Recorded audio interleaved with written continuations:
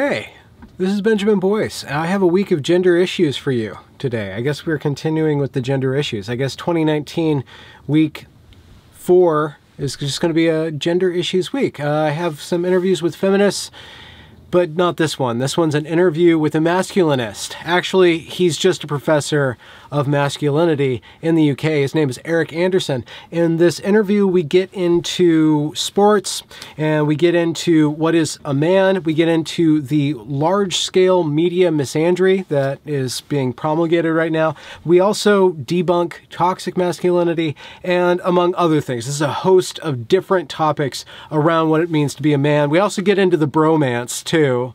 Apparently, it's okay to cuddle with your dude bros. I didn't know that until this interview, so, you know, here we go. Hope you enjoy. I feel much more comfortable in the fact that I like to snuggle with soft objects after this interview, and that in no way detracts from my utter manliness, as you might imagine. So manly. Here we go. You kind of like Jon Snow with that coat on. I like it. Isn't he a former prime minister? He's a main character in Game of Thrones, the wildly successful fantasy. I'm probably not allowed to drink beer while on YouTube, am I? You're absolutely allowed to drink beer. It's too early for me to drink beer because of the time change. Fair enough. How did you end up in the UK? You do not have a British accent. You are wise. Just my ears are trained. Yeah, no, I did my PhD in California and did a postdoc in New York, and then was on the market looking for a job basically anywhere in the English-speaking world. Mm-hmm. You know, in the academic profession, you have to go where the jobs are. Yeah.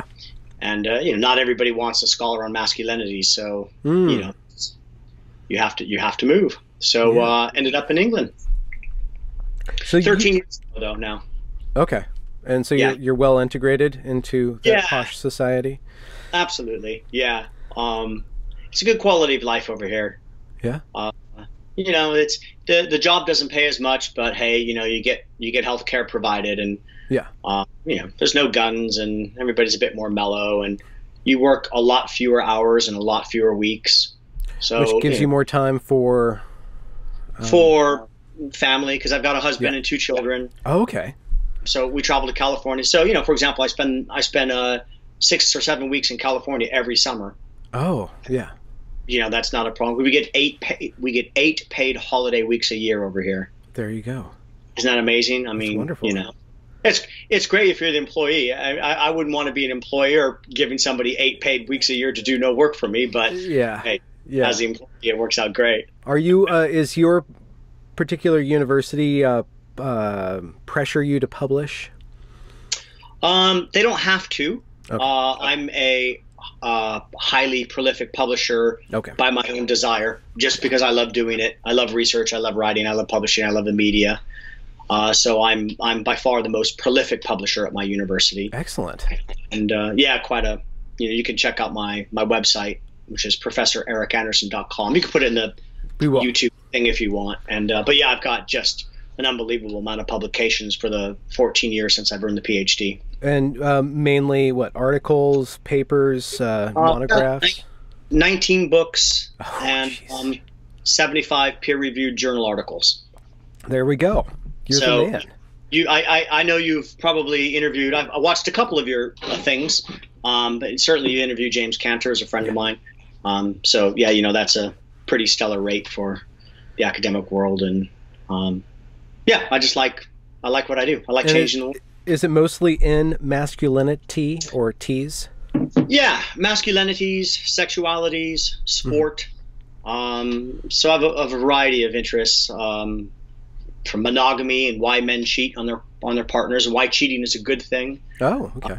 Bisexuality, the increased acceptance of bisexuality, problematizing team sports, looking at the problems that team sports cause that we don't readily think about, particularly in relationship to concussion and other forms of brain trauma.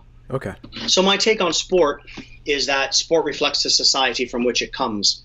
So if you look at ancient sports, they reflect warrior sports because we needed to train young boys to be warriors. If you look at modern sports in the Western world, you know, we began to value baseball, football, rugby And these are a reflection of the fact that we needed children to work in industry around the turn of the 20th century. We needed to prepare children for standing armies.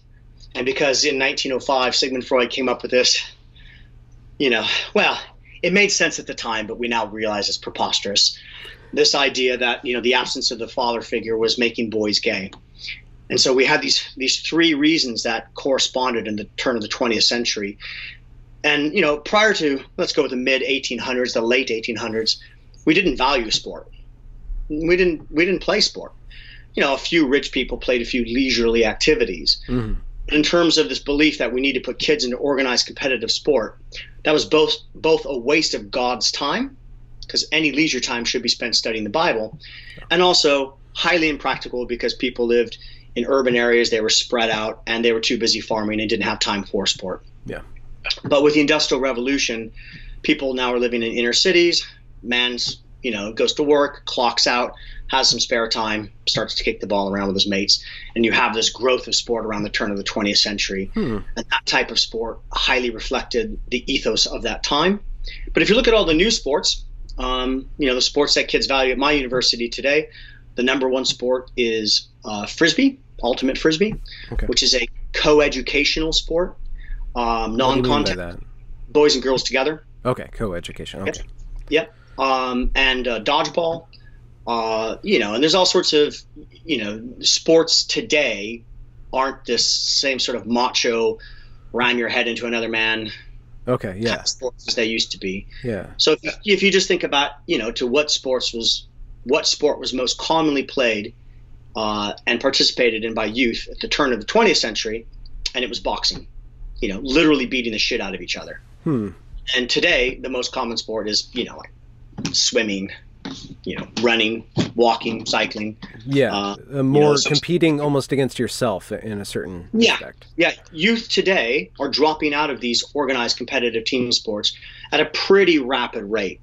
And it's for several reasons. One is they don't want the damage that comes with bashing bodies together. Mm-hmm. It's sensible, The second is they don't want to be told what to do by a coach. They want to have more autonomy in their sporting preferences. And number three is they're doing less sport, full stop, in all capacities and more, Well, yeah, that was my next question. What do you think about esports, the competitive gaming? Yeah, it's nobody's going to have a concussion doing that, are they? Yeah. And, clearly for some individuals, it can be problematic. I'm certainly not going to call it an addiction, but for some individuals, they probably spend far too much time, doing the leisurely pursuit of online gaming. Mm-hmm. But for most individuals, it's a recreational pursuit. I highly recommend that they do it while standing at a desk or my desk, but they treadmill underneath the desk so that they can actually get their bodies moving while they're playing sports. But you're not going to find me coming down against pornography and video games. Well, I was wondering about what would esports reflect about the current culture right now. If you've done any thought about that, there are a variety of different kinds of games in the virtual world. So I don't know if you've thought about that and how it reflects on society. No, I haven't. Good questions. Yeah. Fundamentally, regardless of what the nature of what happens on screen is, bodies aren't colliding. Mm-hmm. Okay. And that, that makes me happy. Yeah. Because the damage that comes from brains colliding, even at subconcussive forces, definitively has dire consequences on individuals' long-term health. On development there is no such as well as maintenance of the brain. Absolutely. There's no such things as recovering from a concussion. The brain doesn't heal in that capacity. Huh. So we've done a large-scale study in Sweden with hundreds of thousands of twin sets. So, you've control for all the environmental conditions that way. And those who've had one concussion or more have substantially reduced health outcomes, have higher rates of crime, higher rates of requirements for the state's intervention financially. So their life outcome is significantly lower compared to their siblings who've not had a concussion. And, if that doesn't tell you something with a large-scale study like that, I don't know what would. Yeah. It's common sense. I tell my students, hey, can I borrow your iPhone? Can I just take your iPhone and bash it against the wall a few times? And they say, hell no. And I say, then why are you willing to do that with a football, bouncing a football off your head or smacking your head into another player over and over again? It's like, Yeah. Give your brain the same courtesy you give your iPhone. So I contacted you because of masculinity, broadly speaking, yes, but specifically about the APA guidelines for boys and men. Have you gone through that? And if not, then we can just talk about your research into masculinity. Sure. Now, I've looked at the guidelines that the APA came out with, and they were not scientific. And it's very evident to me as a social scientist that there's been a creep of social justice warriors, of people who are more interested in doctrine than they are in data, emerging within the social sciences.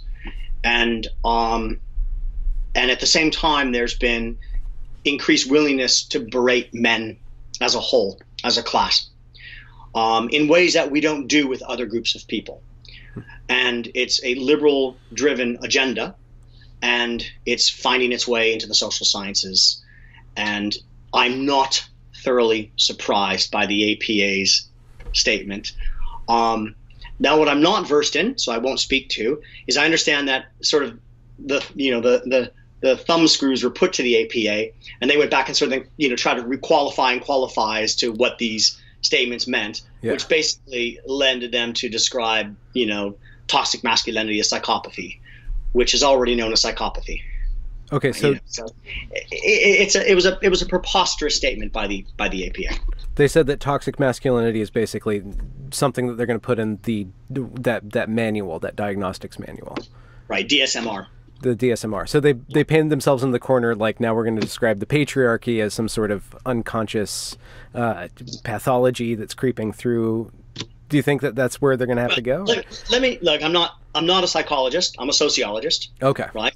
And I take great umbrage at what psychologists have done and continue to do, and that is essentially psychologists take things that are a normal part of daily life and they pathologize them. Mm-hmm. So do you know that the DSMR once qualified slaves who tried to run away from their masters as having a disorder? Right. The same DSMR pathologized homosexuality as being a disorder. Right. So essentially what psychologists do, and I don't mean all psychologists, but psychology as a field tends to do, is just to look at variance and difference and then to pathologize it and call it some form of, mental illness. And, I just sort of laugh at that. So this idea that toxic masculinity is now a mental illness, or that patriarchy exists, like they can measure it in any quantifiable way, is laughable. Now, I'm not trying to cast aspersions on the entire field of psychology. I'm not trying to cast aspersions on all psychologists. But for something like psychopathy, we can give them we can give people a 20-question instrument, pen and paper sort of question. I believe it's 20 questions. Don't hold me to that. And the higher they score, the more psychopathy they have, right? Good luck with patriarchy. Right? Give people an individual patriarchy scale, right? Where are you on the, how much of a patriarchal bastard are you? And the term toxic masculinity, it has no academic reference whatsoever. It's not an academic term. It's not defined in academic terms. There's no instrument to measure toxic masculinity. It is a term that emerged from social justice warriors, feminists from the far left, to demonize the entirety of men. Yeah. And they've done a damn good job with the term. So can we measure masculinity then? Yeah, you can. Well, so masculinity is a bit of a slippery fish, right? And that the first thing is most scholars don't define what they mean by masculinity. Masculinity is either a set of behaviors and characteristics that any human being can achieve, whether they're male, female, cisgender, trans, whatever, right? Or masculinity is generally how we describe the gendered behaviors of men. And for most of history, we're talking about cis men here, right? Now, I think I'm the only masculinity scholar I know of that clearly states in his research, masculinity for me is a description of the current status of how cisgendered males act. Okay. But I understand that there's a set of behaviors that we would all classify as masculine if you wanted to, and that's fine. But we need to be clear about what we're talking about. And yes, of course, being emotionally stoic and risk-taking and violence and, you know, all of those sorts of things are associated with masculinity. But at the same time, so are the positives that come from them. Mm-hmm. The types of risk-taking that goes on in business, the types of violence that's used when men interfere with innocent people to protect them. So these are all masculine traits. And and like all of us, you know, your best trait is also your worst trait, right? Your greatest strength is also your greatest weakness.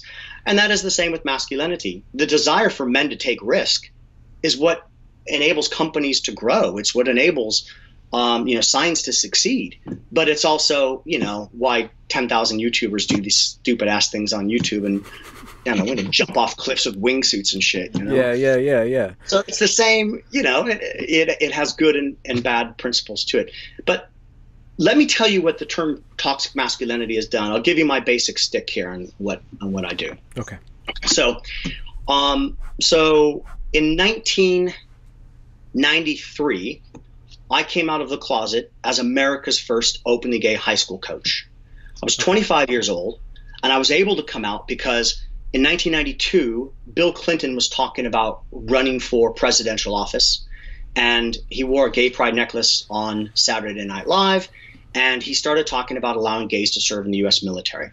And it radically changed the cultural discourse because where it was heterosexual community disparaged gays and said, oh, well, we don't want gays to have special rights. In terms of the military, it was reversed. And they said, well, wait a minute, you know, why do these gays not have to serve in the military?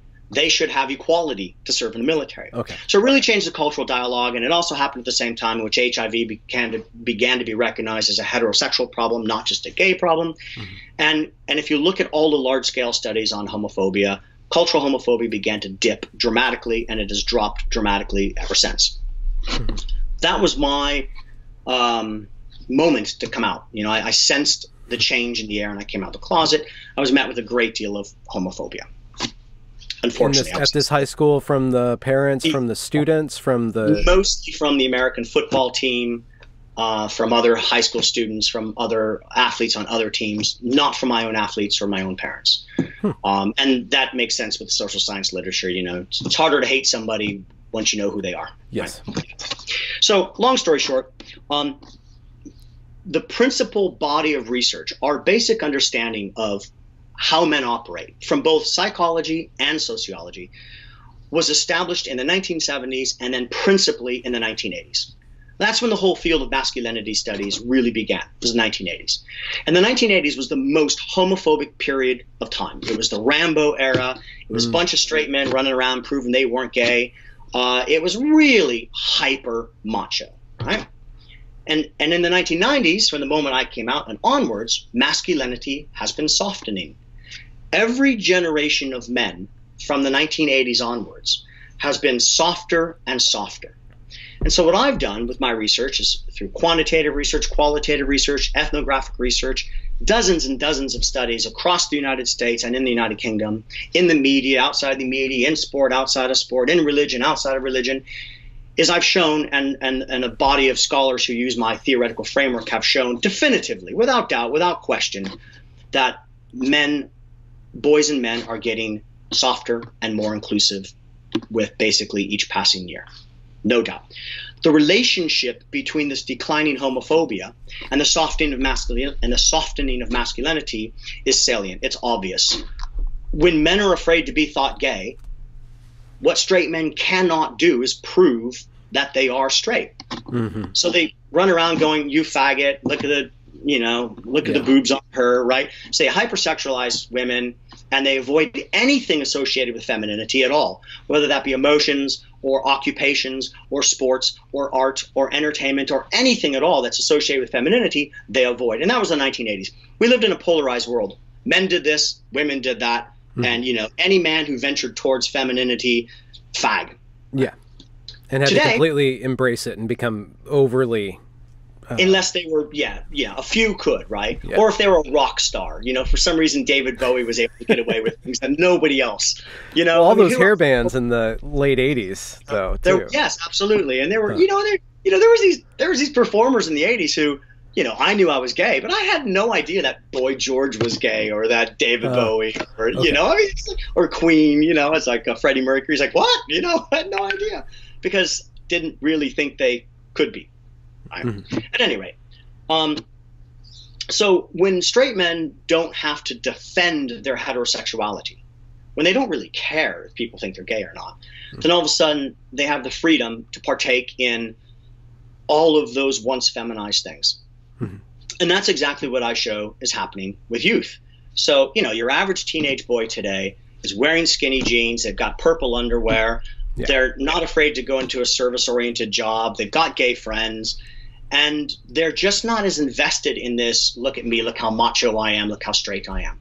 Okay. So at the very same time that definitively, without doubt, violence is down, homophobia is down, even straight men suggesting that they are having premarital sex is down, smoking is down, team sport participation is down. So men are just becoming softer and nicer.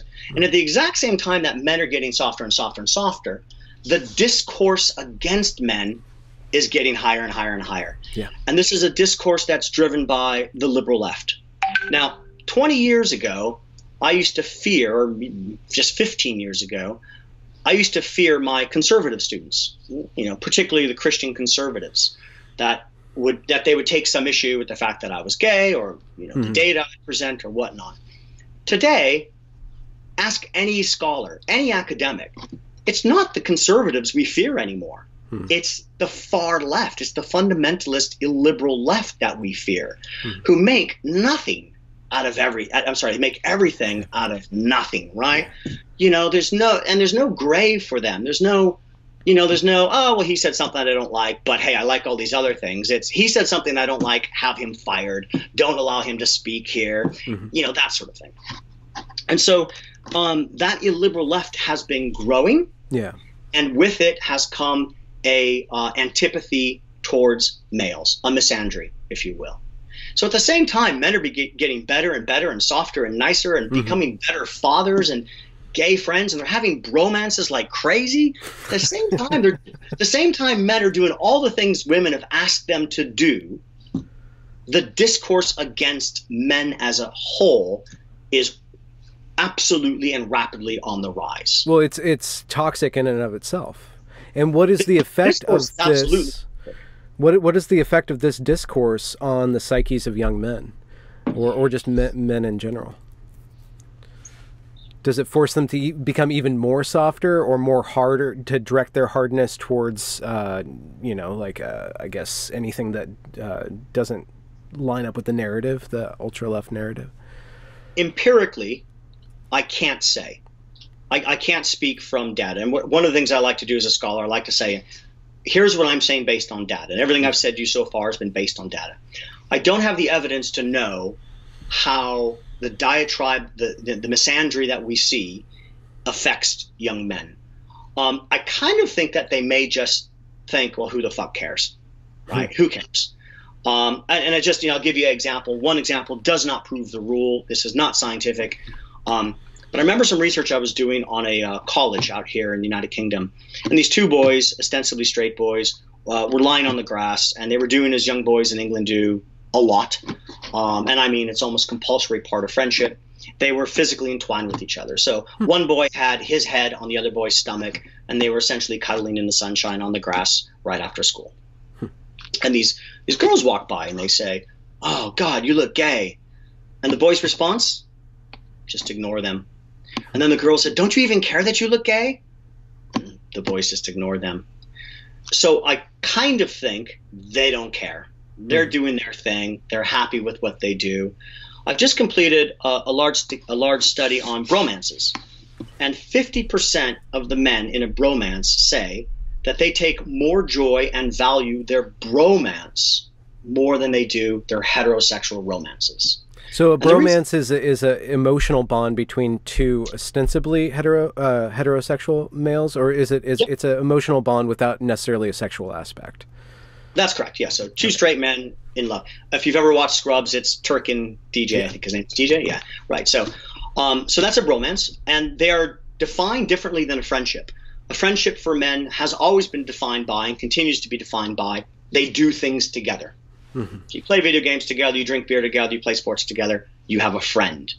Women traditionally have said that they have a friend when they share secrets, they relate to each other in that emotional capacity, that they show vulnerabilities and secrets with each other.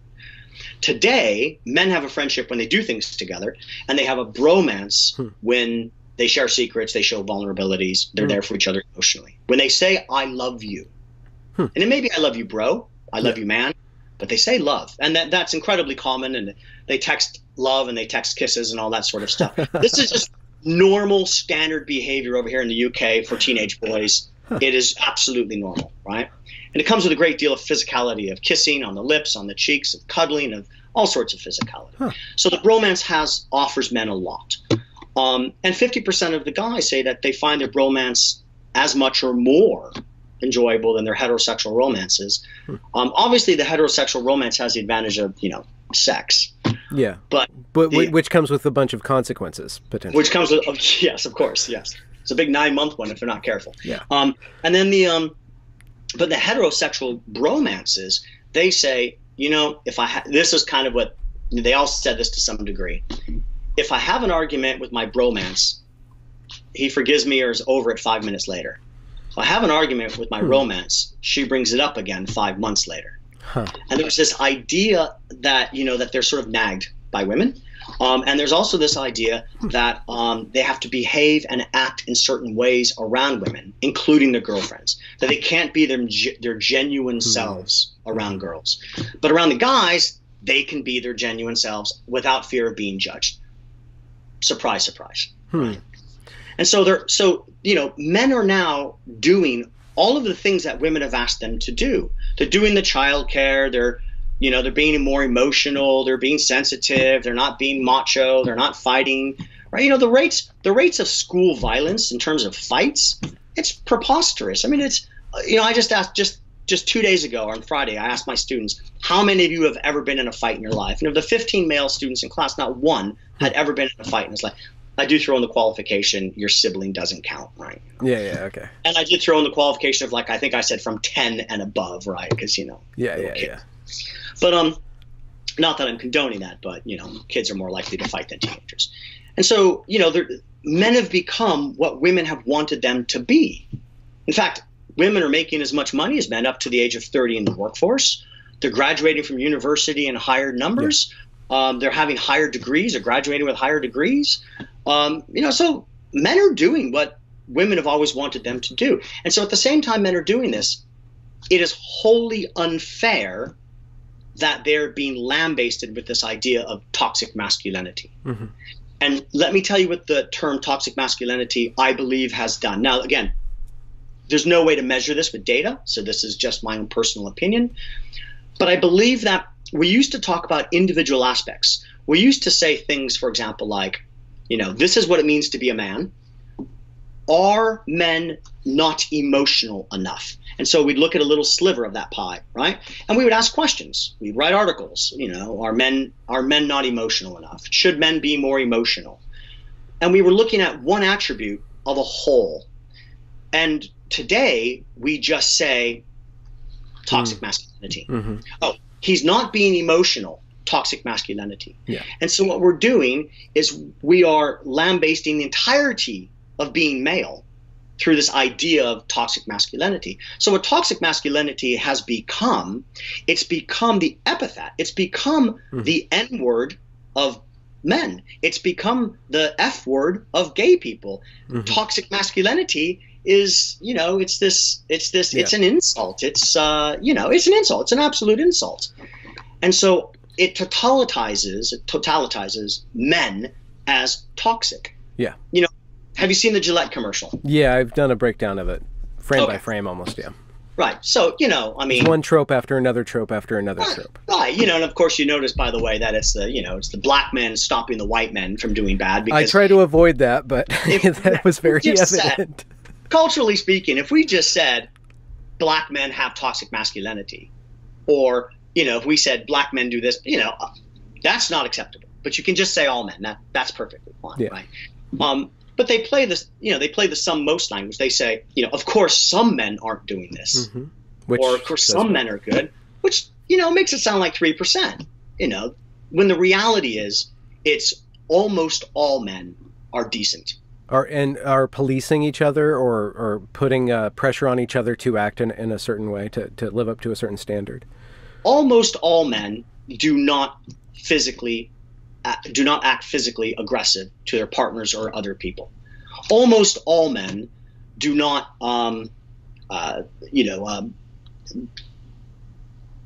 commit crimes. Yeah. Right?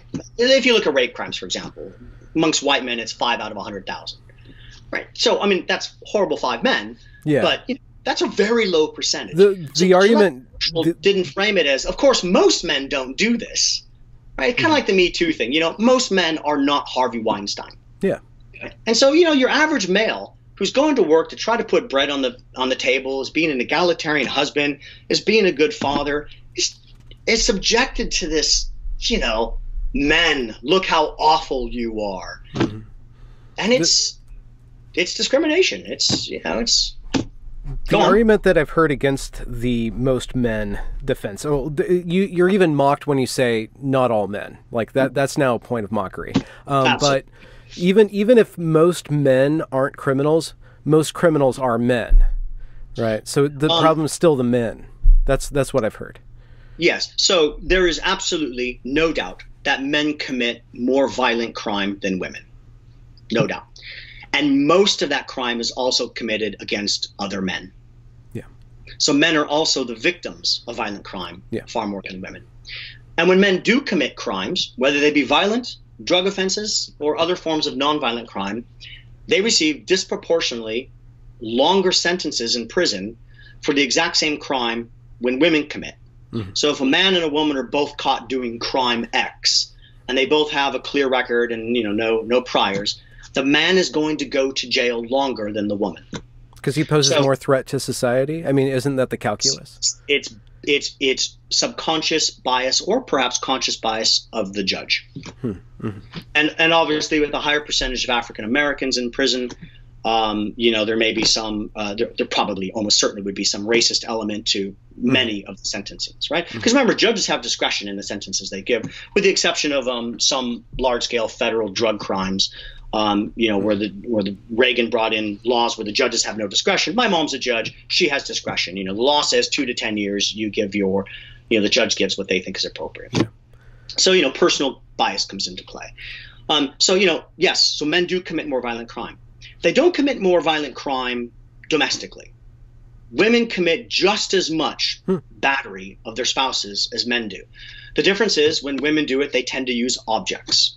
The difference is when women do it, the police don't take it as seriously. The difference is when women do it, men are far less likely to report it than women are, or the friends of men are less likely to report it than the friends of women, that sort of thing. Mm-hmm. But we've known this for years. This is, you know, this is not Mickey Mouse science. This is Department of Justice statistics that men and women commit the same amount of violent crime. So most of the violent crime that men commit, unfortunately, is also against other men. Not that it should be against women, but, you know, it's unfortunate that violent crime happens. Men go to war, where they kill other men. Mm-hmm. Women aren't drafted into those wars.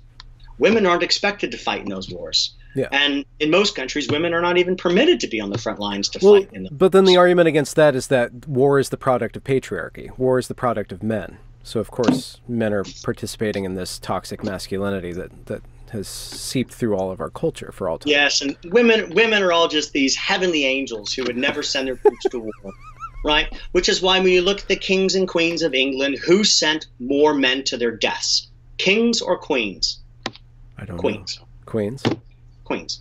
Right? So, you know, who sent Britain to fight over the stupid Falkland War off of Argentina and had one of our large Navy vessels, the British large Navy vessels, sunk, and however many hundreds or thousands of men die? wasn't a male, right? And so, so this idea that only men send troops into war and commit atrocities, give me a break, right? Women do the same. They just don't happen. They're just not in the positions of power as much as men, so they don't get the stick for it. Yeah. Have you studied the relationship between acculturation of the male and the biological? What influences the emergent properties of a man, and what directs or shapes those properties? Yes, and this is the illiberal left, the far left. They tend to believe that everything is socially constructed. Yeah. That, who you are and that gender is entirely socially constructed. Except for when it comes to transgender issues. Then they go, oh, well, no, that person was born a male in a female body, or vice versa. And you just kind of want to stop and go, wait a minute, I thought everything was socially constructed. I thought that men's gendered behaviors were purely socially constructed. Oh, so biology does have a play here when it comes to transgender folks, but not when it comes to cisgender folks, right? And these wars have been going on for decades about how much of masculinity and femininity is biological, how much of it is socially constructed. There is no doubt that whatever biology has offered us, society tends to exaggerate. I think we're all in agreement on that. I'm aware of no biological determinist who believes that society has no impact whatsoever. But I know a lot of sociologists who think that it's all socially constructed, that we are born blank slates, male and female, and because the little boy babies are tossed in the air more than little girl babies, it turns them into Arnold Schwarzeneggers, right? Yeah. Complete and utter rubbish. And the way we can empirically prove this is by looking at what we call the gender paradox. Now, the gender paradox is only a paradox to social constructionists. For your viewers who don't know what a social constructionist is, it's, you're born a blank slate, and you, because of your influences of growing up, your parents, your society, you become who you are because of them. So the gender paradox is, in the countries that have the highest degree of gender equality as ranked by large-scale indexes by the United Nations, i.e. Sweden, Norway, they also have the highest degree of gender segregation in the occupational workforce, and the highest degree of gender segregation in terms of subjects that they study for in university, right? And the reason is because these highly advanced gender equal feminist countries have squashed incomes, high tax rates, right? And lower income rates, so that essentially you can live a good life and raise a family off of being a child care provider. Yes. So what this means is, really, you can choose to be a scientist or this or that. You can work in the fields of STEM, science, technology, engineering, and math, which have been and remain dominated by men. Or you can work in the service industry, the child care industry, right, which are dominated by women.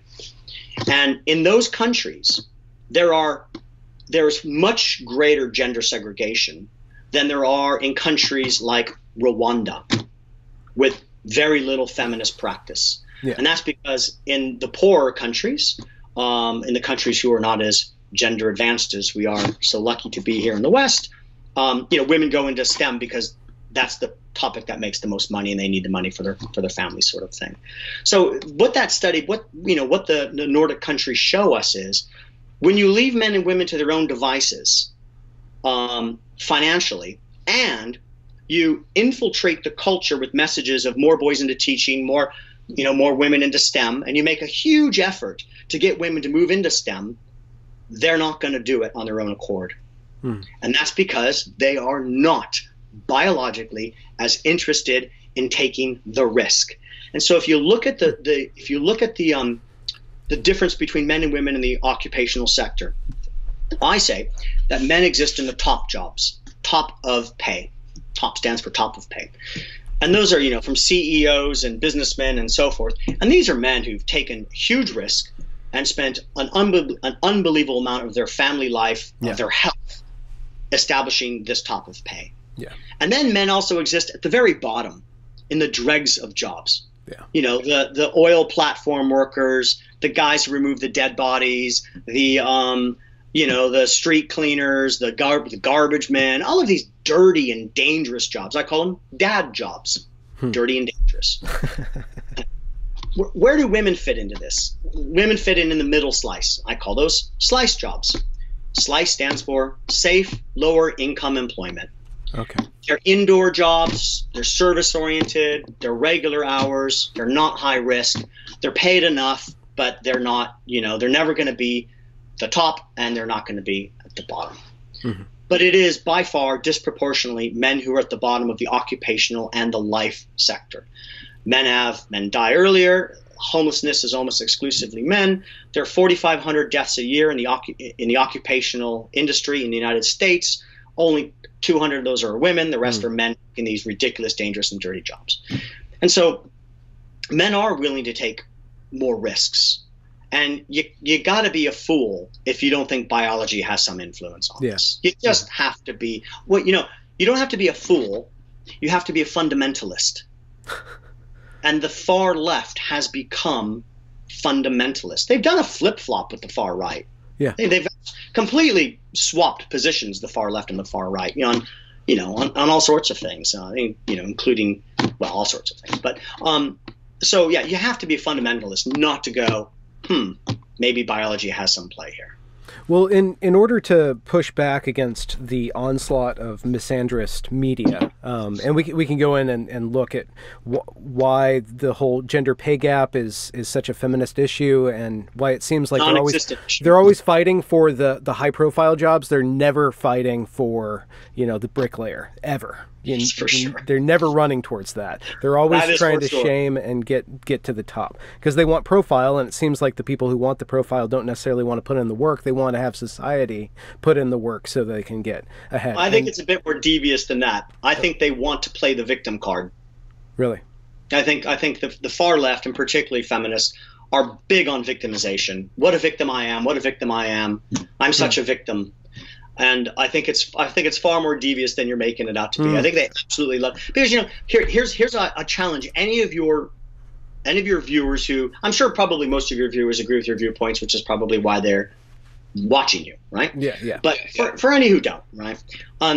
So I tell all my sociology friends, there are thousands of gender scholars who subscribe to the discipline of sociology. Go into Google, type in scholar, pull up Google Scholar, and type in gender paradox, and count how many sociologists have ever studied the gender paradox. And I find it ironic that, all of these feminists are saying, we need more programs to promote gender equality. But when those programs are actually put into place, like the way they are in Norway, like they are in Scandinavia, look at the outcomes. Mm-hmm. And tell us what those outcomes are. No, they don't do it. In fact, none, zero have. I am, as far as I know, the only sociologist who has written about the gender paradox. And I didn't know about it. I didn't know about it until a year ago. I'm a professor of masculinity. And what a shame, what a disgrace to my upbringing, to my masculinity heritage, that I didn't know about the gender paradox. And how did I learn about it? Reddit. I learned about it from men's rights activists. I thought, what is this men's rights activist stuff? And I got into it and I said, wow, these guys are on it. They're research informed, they're logical, and they're right in so many of these issues. They're very maligned, though. I mean, they're like one step removed from incels, right? They're truth speakers. Yeah.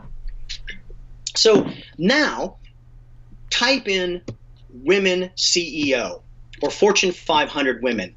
And there's, it's just a shitload of sociologists who've studied that problem. So this is what this tells me about the field of feminist sociology. They care more about the woman who is only making $200 million a year compared to the man who's making $900 million a year than they do to actually achieving gender equality and doing something to make women and men more equal than they do about the homelessness, than they do about men dying in shit jobs, than they do about men being locked behind bars for longer than women. They're not interested in the plight of men. They're interested in women having more positions of capitalistic power. And then you just go, wow, yeah. Right, go you. Fight for capital. A lot of them are kind of self-professed Marxists as well, and that's what I find so funny. It's like, right, go you, self-professed Marxist, liberal, socialist, communist. Yeah, you advocate for more women to be in, CEOs. And then they have this magical belief system that, when women get to these positions, they're going to be, ethical. No. Yeah. Corporations aren't ethical because they're beholden to the board, who is made up of the stockholders who only care about profit, including me, right? Yeah, we'll see how this quote unquote most female Congress will end up being. Like, I'm sure it'll just be more the same. Of course it will be. Wait, do you think women aren't going to be, manipulated by politics, by political influences and forces? Of course not. Of course they will be. What about male suicide? And how do we confront that positively? Let's leave the misandry of the culture behind and like focus on something positive that men can do for themselves or for each other to help with that suicide rate. So I'm a bit nihilistic on that. Really? I have some hope that the bromance will give men somebody to connect to open up to turn to, that romances might have a positive implication for men's suicide. I have that hope. But for decades now, women have attempted suicide tenfold compared to men, and men have committed suicide tenfold compared to women. And the reason is because men have that risk part of their DNA, and men choose more lethal methods. They jump and they shoot, and women take pills and they get discovered. And, and they send the text saying, come over, whatever, that sort of thing. So I have very little hope that we're going to make much progress in that capacity. Sad to say. Have you looked at why, where that suicide rate comes from? And do you think that like an understanding of a positive conception of masculinity would help with that? Or is that just individual psyches going through significant? Yeah, I mean, again, we're talking, I believe the U.S. suicide rate is something like 7 out of 100,000, something like that. And of course, suicide rate is far higher amongst some minorities, particularly transgender folks, for example. Whether it's, endogenous disease, whether it's just life circumstances, I'm not an expert enough to say, but because men choose more lethal methods, if men and women are subject to the same social conditions. So if you live in this perfect gender equality that, that Norway feminism desires, and men and women do the exact same thing and think the exact same way and all of that, I still think that men are going to commit suicide in far higher rates than women. And I think that's just a biological reality of the way men act and the risks men take. Is there like can you give us like a summation? I know you've done more than one article, but I read one article where you put forth like the difference between orthodox masculinity and like kind of a newer, more positive masculinity. Yeah. Now you'll notice the difference between, again, the word toxic masculinity has no academic validity to it whatsoever. Okay. But you notice the difference between what I title orthodox masculinity. Yes. And toxic masculinity. Now, what orthodox masculinity means is old school masculinity. It means orthodox. Orthodox means old. It means traditional, right? Okay. And so, with that traditional masculinity, yes, comes a set of these descriptions. But the term orthodox masculinity is a bit more neutral, right? It just describes it as orthodox, right? And then you can put your own values on it if you want, but it is essentially just orthodox. So, So orthodox masculinity is the type of masculinity that we largely mapped out in the 1980s. And there's basically 5 things that men need to be. They need to be stoic, right? Mm-hmm. They need to be, emotionally stoic and hold their fear and all of that. And, and stoicism has its place in turn of the 20th century industrial America, where men are going down in the coal mines. They're dying of black lungs, collapsed lungs, helium releases, the whole bit, right? Or they're having their limbs chopped off in the factories, or they have to jump out of the trenches in World War I and run across and fight other men while machine guns are going off over their heads. So, stoicism has its place there. And so you can see where stoicism came from. And number 2 is, avoid anything feminine, right? Any feminine field which could pollute your idea of masculinity. Number 3 is like, be a leader. And if you're not a leader of men, then you have to be a loner of men. So, you're either John Wayne or you're the Marlboro Man, right, out there on the plains alone, and you're your own independent man. Yeah. Number 4 is absolutely, and this is the biggest one, is have no association with, no admittance of, no homosexual thought whatsoever. You got to be entirely heterosexual. And then there's an element of men take risks. Okay. Right. Men suck it up. Men do what's required. Men provide. And so there's these 5 tropes of masculinity. But let's look to what youth are doing today. So number 1, do men care about being hetero? I'll get the order wrong, but do men care about being perceived to be heterosexual, and are they afraid to have any form of homosocial intimacy or homosexual contact? No, not at all. Definitively, the research is very clear about that. Men are, they may still be straight, but they're gayer than they've ever been. Right? So right. What about association with femininity? Well, purple is now fashionable for men, pink underwear, all sorts of things that were once highly taboo. Remember, you're old enough to remember, like, when the one strap bag used to be called a purse, and then men started wearing the one strap bag. When I first saw that, I thought, oh my God, these guys are wearing purses, right? When I did my PhD on male nurses, at that time 5% of nurses were male, and one of the colleges that I did my study at, I just went back to this summer, and they're up to 30% of men. Okay. So men are now working. Stephen Roberts shows that men are working in the service orientation. The youth that work in clothing stores, even selling female clothing, have no idea that this used to be a highly feminized, highly taboo thing for young straight boys to do. So they're associating with femininity. In terms of stoicism, it's not there anymore. They're, it started with Leonardo DiCaprio, and it's just gone out the window. Emos, and these men are texting "I love you," and they're saying, and their Facebook, they're incredibly emotional with each other. Just go on any youth's Facebook, and you'll see them all over each other saying "I love you, man, bros forever," and all that. Yeah. So the emotional intimacy is there. The leadership thing, it's leadership is a quality, but I don't see men like striving for it to the point where they're going to step on other people. In other words, these guys are just soft. Yeah. Let me give you some data, and I'll also send you the slide in case you want to incorporate it into the YouTube. So we asked team sport athletes, rugby players and soccer players over here in England. The N was about 200. It's about 235, I think it was in total. And we gave them the scale, like, totally masculine to totally feminine. And we broke it down by age group.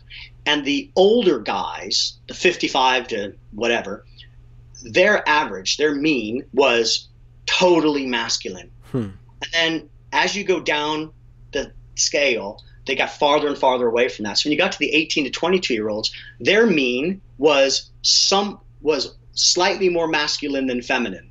Oh, okay. And none of the guys said totally masculine, right? So there's this huge, statistically ginormous effect that shows that each generation is distancing themselves from masculinity, which is why this Gillette ad is such a wrong time and a wrong place. They should look to what Lynx did. Lynx said masculinity today, it's anything you want it to be. And they showed 15 different types of masculinity. It's a positive, aspiring message. Yeah, the pot noodle commercial.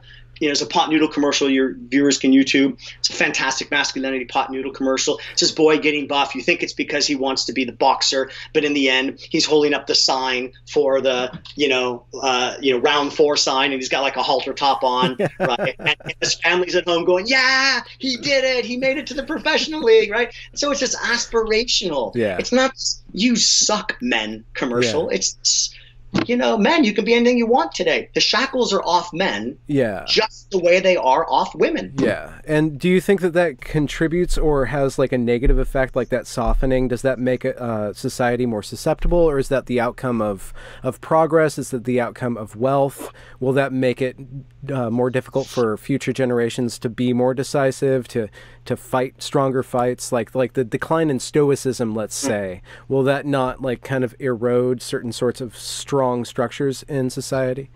There are some elements of men's rights who argue this. They argue that, for example, that stoicism prevents men from killing themselves. And I argue, no, it hasn't. Okay. Right. And so, there is a question, like, one of my friends, Mike Buchanan, who's a sort of a leader of the men's rights activist groups, he says, well, we should question if men aren't stoic and risk-taking and all of that, then what happens if we have another war? And I kind of laughed and I said, Mike, you know, they get everything they need from war by doing this on their computers, because, you know, the nature of modern warfare is no longer sending, you know, standing armies to run over a muddy hill against other standing armies. So what their masculinity also does is not only reflect decreasing homophobia, but it reflects decreasing economic opportunity. Youth today have no chance of buying a house in, you know, outside of certain states in America, right? You know, the industry has been shipped overseas. The bubble has burst, the whole bit. University, you know, they come out of, in the UK, you know, university was free 20 years ago, and now it's £9,500 a year in an economy in which $2,300 is the average income. So, you know, it's a huge expense and a huge debt, right? So what's happening with youth is they're focused less on owning a home and focus more on having experiences, traveling, doing things, posting it on Facebook, you know, all that sort of stuff. And our economy has moved to a service sector. Yeah. And so boys need to be soft for a service sector. You know, nobody wants to run into a hyper macho guy behind the counter. So, you know, that's not going to do the business very well. Yeah. So their masculinity also reflects the requirements of their current culture. So I don't see this as having a negative impact on their lives. I see this as them an adaptation. Thank you. It's an adaptation to the modern economy. So yeah. So no, I don't see it as being. I don't see it as being highly problematic. I have to go soon, and I'm sorry that this is such a short interview, because there's so many things that you have to say. I did have one question. Part two another day. When you spoke about your research into the bromance, yes, do men tend to be more monogamous with their bromances than they are with their romances? Is there a tendency to be monogamous with those? Or do they have like group bromances, or is it usually one-on-one? Yeah, it's not really group romance. They're not monogamous with their bromances. Okay. Yeah, I mean, sometimes there will be, you know, guys in a bromance with another guy, and so it'll be a triadic sort of thing. Yeah, absolutely. But for the most part, it's just that they have the opportunity to have bromances with more than one individual without it being a mark of jealousy, without people being upset by the fact that they're doing something else with their other bromance. Yeah. So what I see a lot in my studies of bromances, because I'm a university professor, obviously I study university guys because they're on my doorstep. So what I see a lot is, you know, I've got my bromance from back home, and then I came to university and I met this guy, and he's my bromance here. And then I went to play soccer, and I met a guy on the team, and he's my bromance over there. And so the bromances come from these, you know, these different geographical areas. But no, they are, you know, the key to the question here is they're not required to be monogamous in their romantic relationships. And as it seems like what you describe is this kind of this distinction between the sexes of men being more comfortable around other men and therefore tending to be around men. Do you think that that's going to cause friction, more and more friction and misunderstanding between the sexes, because they're not having to exclusively, you know, hook up and having? Yeah, I think a lot of feminists won't like my findings, and I think this is one of those things that men are damned if they do and damned if they don't. I've already received a lot of backlash from feminists over the fact that, you know, we've argued that what the bromance does is it frees men up to avoid making decisions about romances until they're really quite ready. Because the bromance gives them it doesn't give them the orgasmic physicality, but it gives them the emotional and physical tactility. And it allows them to make decisions about having a girlfriend to delay that, right? And, you know, because the modern economy means they're not going to get married on average until they're 30, and not going to have children until just at the very end of egg-bearing years. And because they are able to access recreational heterosexual sex, why have a girlfriend? You can go to the club, you can meet a girl, you can meet a different girl the next week, you can have recreational sex, and you can have all of the intimacy that comes with the bromance. And so what we argue is that the bromance is along with the economic necessities, is extending adolescence. And I'd argue that within 7 years or so, the idea of what it means to be an adolescent in terms of, being engaged with the work world and family and mortgages and all that will be extended until 30 years of age. Is this segregation going to problematize the relationship between men, like learning how to understand women, and women learning how to understand men, especially with all this misandry going on, castigating men and driving that further? I would not want to be a heterosexual male in today's climate. I'm so much overhead. I would not. I often look to my straight male students, and I just think your life would be so much easier if you were gay. So much in this day and age, so much easier. I wouldn't say that in the 1980s, but today, interesting.